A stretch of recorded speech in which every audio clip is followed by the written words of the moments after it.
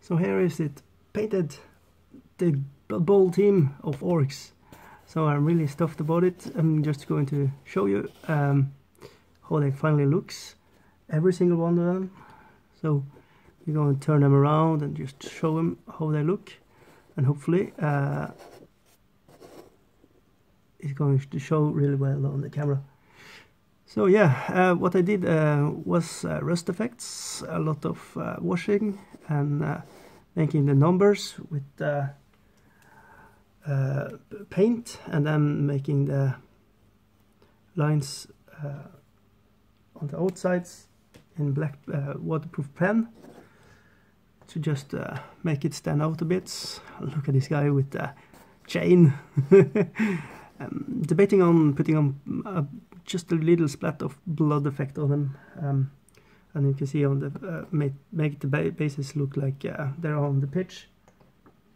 And made bases with sand and some gravel and white streaks, and of course green stuffed mushrooms here and there, just for good measure.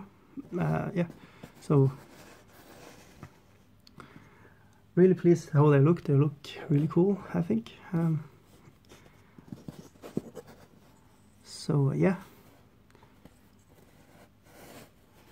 and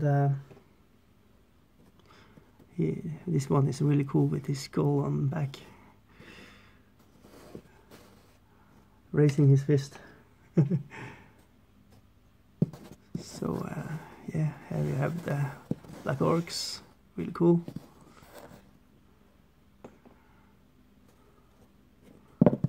Oh, so obviously here I didn't put the number on top of here like with the other three, because of the skull, so I put it on the knee pad here, just to have numbers on everybody.